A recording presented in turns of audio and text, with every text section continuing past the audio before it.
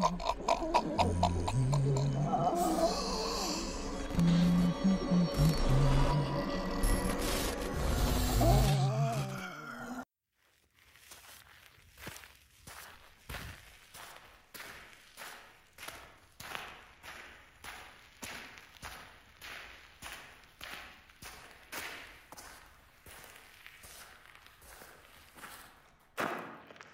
peered over the edge as I had done so often before. Lots of people came from great distances to see it at first, but a decade after it happened, the number of spectators had dwindled to just a few and eventually none saved for the occasional passerby. Of course, the planet's population had also diminished significantly. Those who were spared instant death died slowly from the cold or lack of food, or victims of them. You know, them. It wasn't my fault. I know that is what you are thinking. A lot of people blamed me at first. Most are dead now, but think about it. A hole to hell. Right there under your feet.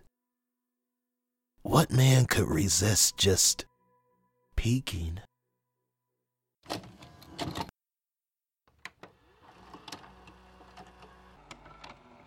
The Kola Superdeep Borehole was the result of a scientific drilling project of the Soviet Union in the Bachinsky district on the Kola Peninsula. The project attempted to drill as deep as possible into the Earth's crust. Drilling began on May 24, 1970. Several holes were drilled, all branching from a central hole. The deepest reached 12,262 meters in 1989 and was the deepest artificial point on Earth. The borehole was only 23 centimeters in diameter.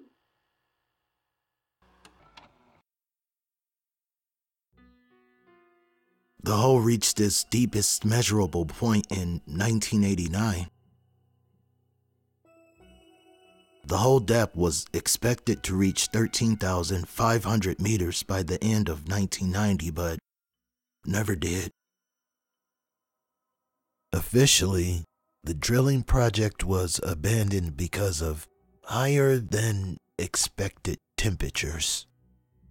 180 degrees Celsius instead of the expected 100 degrees Celsius. Unofficially, well, now, that's a different story. A lot of unexpected discoveries arose from the project. Water where none was anticipated. Pockets of hydrogen gas where it should not have existed.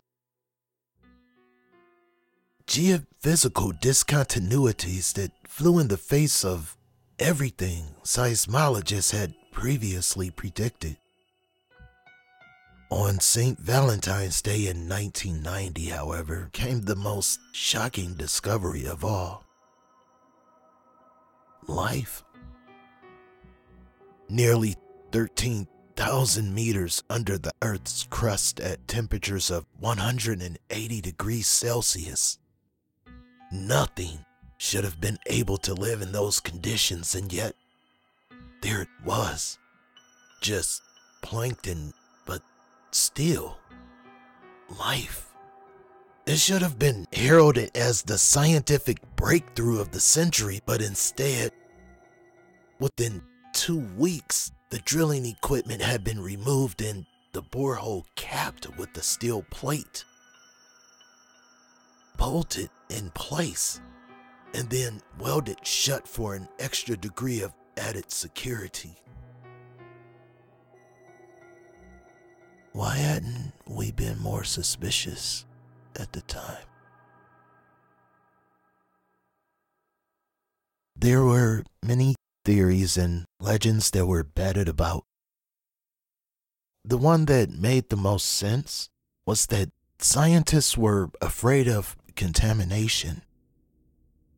After all, this was an entirely new species that no one or no thing on Earth had ever been exposed to. Other legends were more laughable. Chupacabra. Bigfoot. Flying saucers. Slender Man. An American Loch Ness Monster. The Skinwalker Ranch in Utah. There was a tall tale that the tormented screams of the damned could be heard through the opening of the well to hell.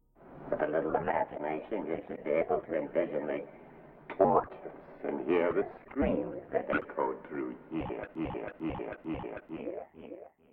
I should admit that rumor was probably rooted in some truth, as I didn't doubt that strange sounds would emanate from a hole that deep with who knows what bubbling at the bottom.